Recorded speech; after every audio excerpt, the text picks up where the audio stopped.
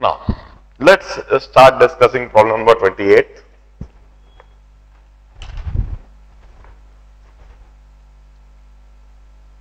अब 28 प्रॉब्लम वो मुझको पहले डिफाइन डिस्क्राइब करना होगा अच्छी तरह से, और थोड़ा लंबा स्टेटमेंट दिख रहा है. The table with smooth horizontal surface is fixed in a cabin that rotate with uniform angular velocity omega in a circular path of radius r. मैं वह फिगर पहले बना देता हूं जो मुझे बना हुआ दिख रहा है. एक कैबिन इस तरह का बना हुआ दिख रहा है. यह कैबिन है. This is a cabin and there is a table in it. इसके अंदर यह एक टेबल है.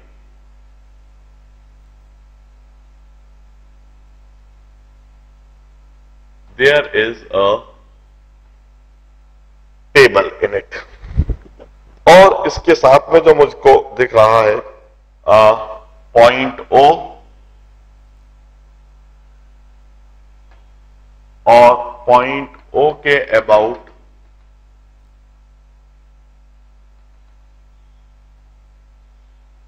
इस रेडियस R, यह कहीं सेंटर और यह रेडियस R, और पॉइंट O के अबाउट पूरा का पूरा कैबिन रोटेट कर रहा है. This is a table with smooth horizontal surface is fixed in a cabin that rotates with angular velocity omega.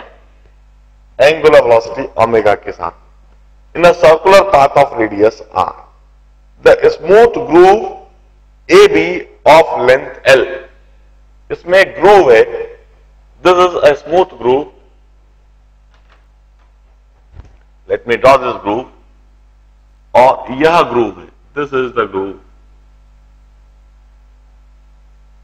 And the length of this groove is L, where this L is very small as compared to R, is made on the surface of table that makes an angle of theta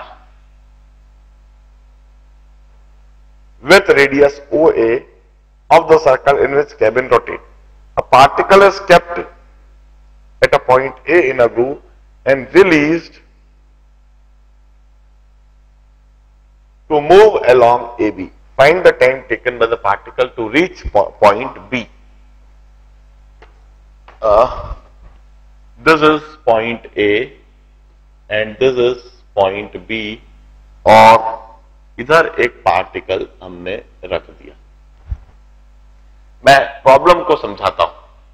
problem को समझाने के बाद मैं थोड़ा करने के लिए समय भी दूंगा आपको, क्योंकि अब यह जो प्रॉब्लम का लेवल आया है, this is not a very much basic level. In fact it's applied level of circular motion. देखिए, देयर इज अ कैबिन, और ये पूरा का पूरा कैबिन ही इस पॉइंट O के अबाउट ओमेगा एंगुलर वेलोसिटी से सर्कुलर मोशन कर रहा है at some radius r. This is a cabin, and this cabin is executing circular motion with angular velocity omega with the radius r. This is a given thing. अब इस cabin में एक table रखी हुई है. This is a smooth horizontal table. Smooth horizontal table का मतलब है कोई फ्रिक्शन नहीं है और हॉरिजॉन्टल. हमें ना तो नॉर्मल रिएक्शन देखने की आवश्यकता है, ना एनर्जी देखने की आवश्यकता है, और ना ही कोई फ्रिक्शन फोर्स देखने की आवश्यकता है. इस टेबल के ऊपर एक ग्रूव बना हुआ है. ग्रूव मतलब एक नाली टाइप की, एक स्लॉट. और ये ग्रूव कैसे बना हुआ है? ये जो रेडियल डायरेक्शन है, इस रेडियल डायरेक्शन के साथ थीटा एंगल पर, इस रेडियल डायरेक्शन के साथ थीटा एंगल पर यह एक ग्रूव बना हुआ. अब इस ग्रूव पर एक छोटा सा पार्टिकल लेटर से एक छोटा सा बॉल बेयरिंग छोड़ दिया गया, इस ग्रूव की लेंथ एल है, इस पर एक ball bearing, this length L is very very small as compare to are. मतलब जब ये पार्टिकल इस ग्रूव में मूव करेगा तो उसके रेडियस पे कोई खास फर्क नहीं पड़ेगा। अब जब इस ग्रूव में एक बॉल बेयरिंग छोड़ दिया गया तो जैसे ही हम बॉल बेयरिंग को छोड़ेंगे वो बॉल बेयरिंग स्टेशनरी रहने के बजाय it would start moving in this direction like this. Now that asked after what time the ball bearing which is released at this point A would leave this groove at point B। यह ball bearing point B तक कब तक पहुंच जाएगा, ये कब इस groove से बाहर रिलीज हो जाएगा, दिस इज द क्वेश्चन। हम इस प्रॉब्लम को सॉल्व करने का तरीका समझेंगे। देखिए बॉल बियरिंग मूव क्यों करेगा, in the reference frame of cabin itself, एक पर्सन जो इस कैबिन में ही खड़ा है, in the reference frame of this cabin itself of the circular motion itself, इस पार्टिकल के ऊपर एक सेंट्रीफ्यूगल फोर्स लगेगा। I will redraw this situation. इस बार मैं कोई खास फालतू की चीज नहीं बनाऊंगा, मैं कैबिन एबिन भी नहीं बनाऊंगा। अब तो मैं सिर्फ वह पॉइंट ओ के अबाउट इस तरह से रोटेशन और इधर वह ग्रूव बना रहा हूं सिर्फ।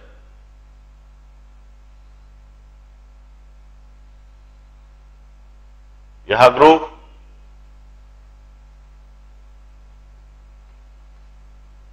यह एंगल थीटा। अब किसी भी समय पर जब पार्टिकल इस जगह पर है,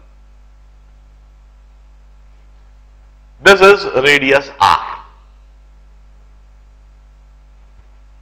ओमेगा एंगुलर वेलोसिटी से घूमते समय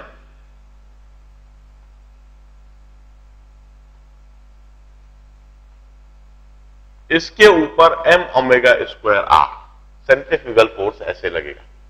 ऑल्दो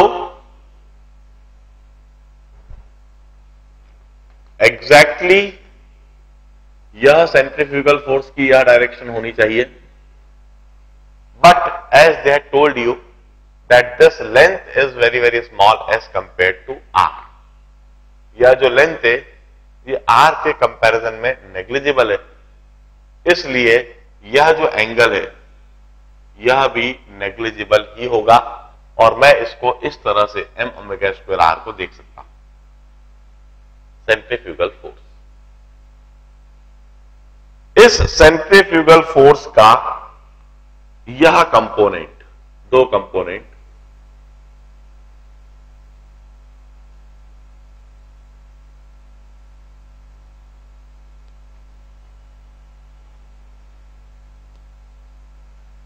यह एंगल थीटा होगा तो यह m omega square are cos theta और यह कंपोनेंट होगा m omega square are sine theta.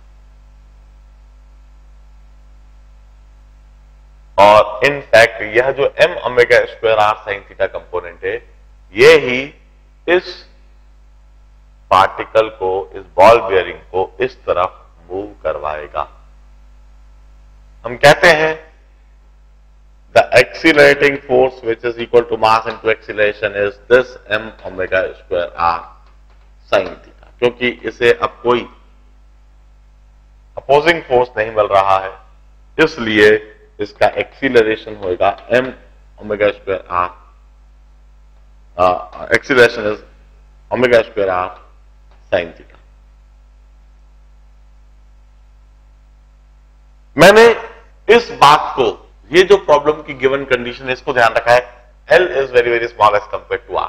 If L is very very small as compare to R, तो बॉल बियरिंग इसके अक्रॉस कहीं पर भी मूव करे, ये जो लेंथ है कोई, this would be negligible as compare to R।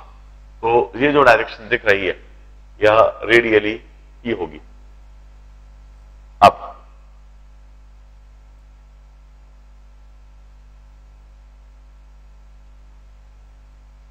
let me re-study the problem. Find time taken by the particle to reach point B. Point B तक पहुंचने के लिए टाइम पूछा गया है। अब मैंने थीटा एंगल शायद गलत इंडिकेट कर दिया है और कॉस और साइन कंपोनेंट गलत इंडिकेट कर दिए। मुझे सुधारना चाहिए इसी समय। यह एंगल थीटा होगा, this angle would be theta and this would be cos component and this would be the sign component.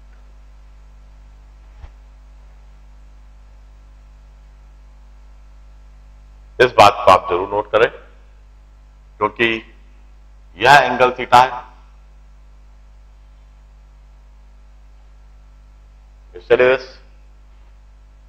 यदि यह ग्रूव इस तरह से आता है तो m ओमेगा स्क्वायर आर पूरा इस डायरेक्शन में ऐसे होएगा, तो यह एंगल थीटा हो जाएगा and this would be cos and this would be sign component. तो एक्सीलरेशन जो होगा इस इक्वेशन में भी सुधार करना होगा। This is cos theta and this is cos theta. अब हम कहते हैं acceleration is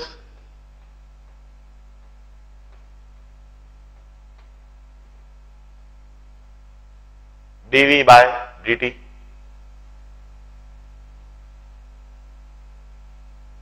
and I may rewrite this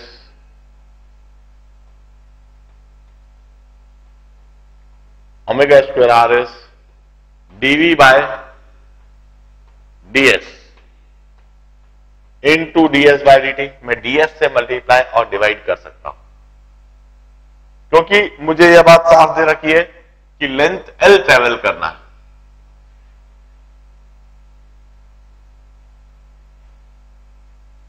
length l travel करना है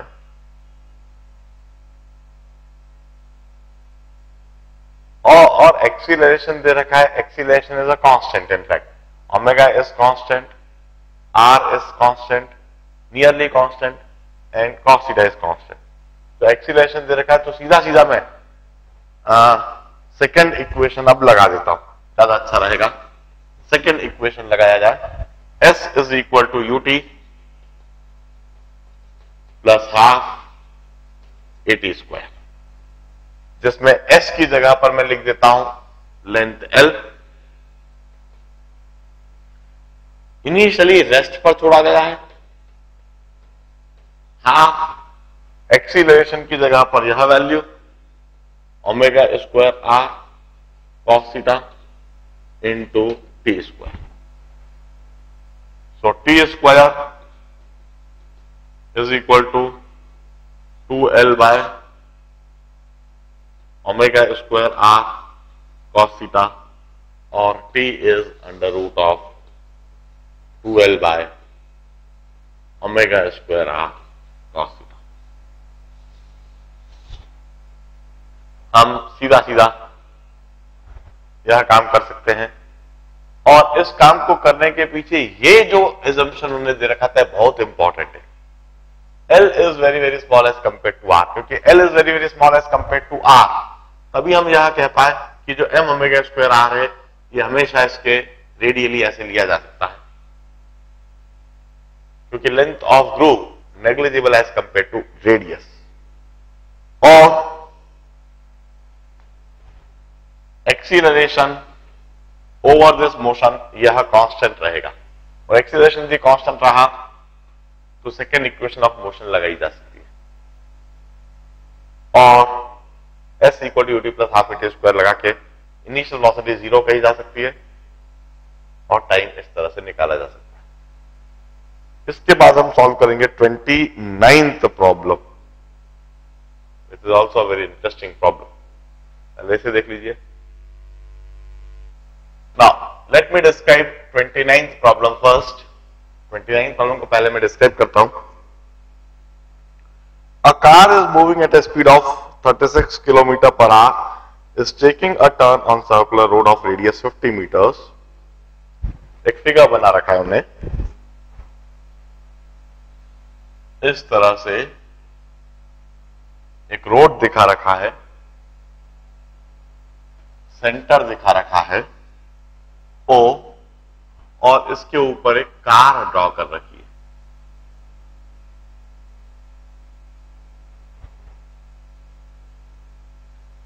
car is moving at A speed of 36 kilometre per hour. जब हम वेलोसिटी किलोमीटर पर आवर में देख रहे हैं तो इसको उसी समय मीटर्स पर सेकंड में भी कन्वर्ट कर दें इंटू 5/18।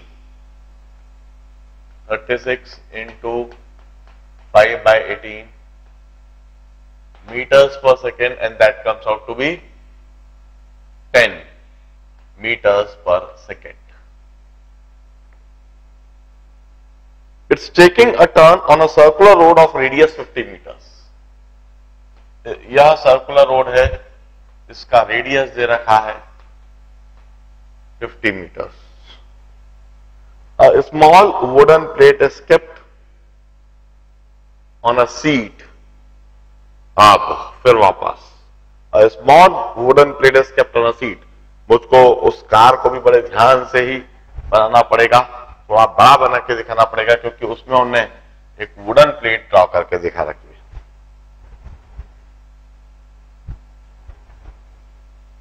यह कार है,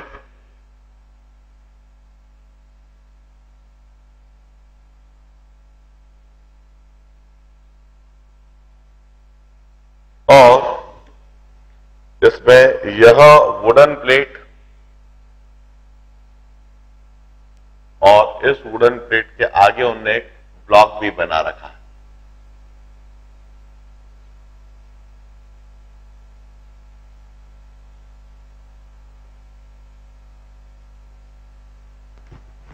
ऐसा कुछ situation. Radius, a wooden plate is kept on a seat with its plane perpendicular to radius of circular track। और उसका जो प्लेन है वह सर्कुलर ट्रैक के परपेंडिकुलर, जैसा हमने दिखा रखा है।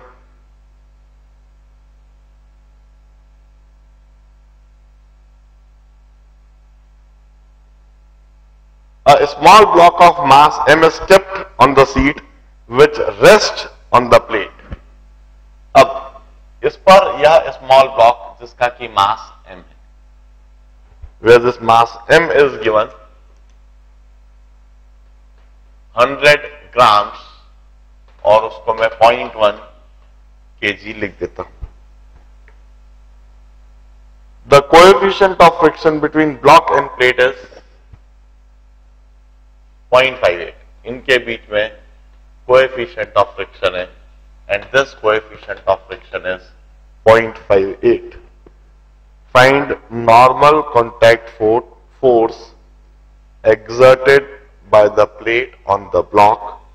The plate is slowly turned so that angle between normal to plate and radius of road is slowly increased. Find the angle at which block will just start sliding on the plate. Problem को समझाता हूं। देखिए, तो पूछा गया है यह circular track पर यह रोड, सर्कुलर ट्रैक पर यह कार, और इस कार के अंदर सीट के ऊपर इधर एक वुडन सीट और इस पर एक ब्लॉक रखा गया है। राइट नाउ यह जो ब्लॉक है यह इस वुडन सपोर्ट के द्वारा सपोर्टेड है, प्लेट के द्वारा, वुडन प्लेट के द्वारा सपोर्टेड है, ये कहीं मूव नहीं कर सकता। सबसे पहले उन्होंने पूछा है कि इस ब्लॉक के ऊपर नॉर्मल रिएक्शन क्या लगेगा।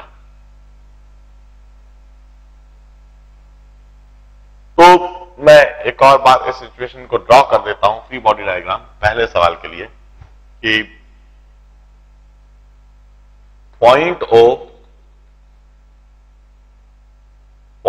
ओ के ऊपर यह रखा हुआ wooden block,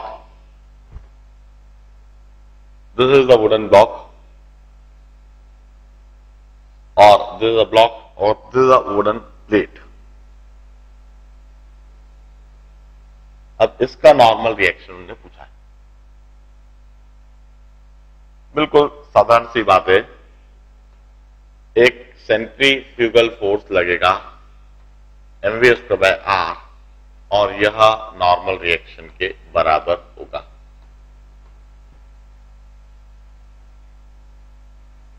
normal reaction would be equal to mv²/r।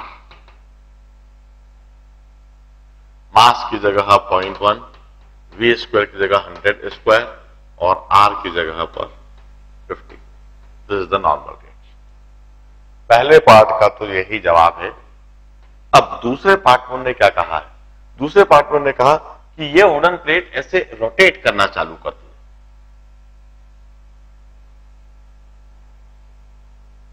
इस तरह से सर्कुलर मोशन हो रहा है, ये पूरा का पूरा सेटअप वी वेलोसिटी से मूव कर रहा है रेडियस r पर। अब दूसरे सिचुएशन में जो सिचुएशन है उसको मैं ड्रॉ करता हूं। पॉइंट O और यह वुडन प्लेट जो है वह ऐसे रोटेट करना चालू करी तो किसी भी समय पर जो वुडन प्लेट ओरिजिनली इस तरह से थी, this was the original position of wooden plate जो रेडियस के परपेंडिकुलर थी, यह वुडन प्लेट इस तरह से रोटेट कर गई किसी एंगल थीटा से।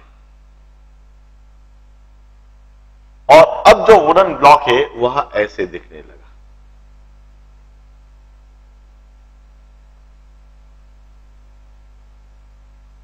यह वुडन ब्लॉक अब ऐसे दिखने लगा। तो क्या होगा, इस प्लेट के रोटेट करते करते एक ऐसी सिचुएशन आएगी कि जब यह वुडन ब्लॉक स्लिप करने लगेगा, इस वुडन प्लेट के साथ साथ मूव करने लगेगा। वो कौन सा एंगल थीटा होगा? क्योंकि सर्कुलर मोशन हो रहा है, इसलिए इस सर्कुलर मोशन की वजह से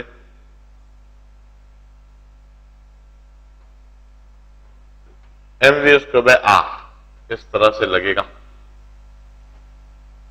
और यह जो वुडन सपोर्ट है यह नॉर्मल रिएक्शन इस तरह से देगा।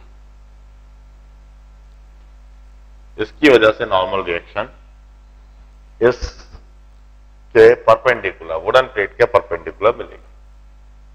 अब क्या होगा, इस mv²/r के दो कंपोनेंट, एक तो यह कंपोनेंट और एक यह कंपोनेंट।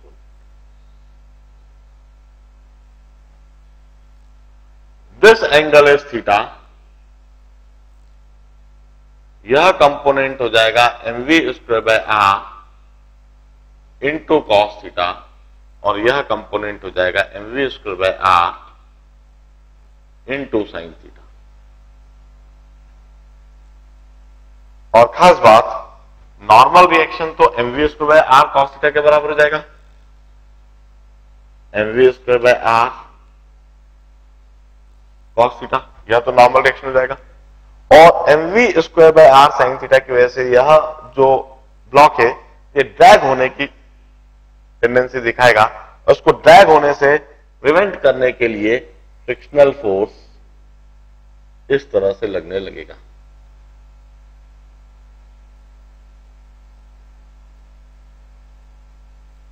और वहां पर to prevent dragging the block, अब उन्हें जो पूछा है find angle eight which block will just start sliding, तो for block to slide, block slide तब करेगा जब mv²r sin थीटा ये एक्सीड करेगा मैक्सिमम फ्रिक्शनल फोर्स से। जो वहां पर मैक्सिमम फ्रिक्शनल फोर्स होता है, जो मैक्सिमम फ्रिक्शनल फोर्स होता है that is mu into N, that is mu into mv²r cos theta, यह मैक्सिमम फ्रिक्शनल फोर्स होता है। और हम कहेंगे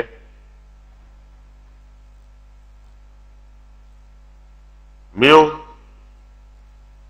और mv²r, वो कंडीशन लगाता हूं, mv²r sin theta must be greater equal to mu mv²r cos theta, mv²r cancelled, mu must be less than equal to n theta और theta must be greater equal to tan inverse of mu.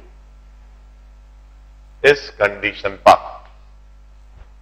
वह block slide करने लगेगा। बड़े ध्यान से देखिए पूरे problem को।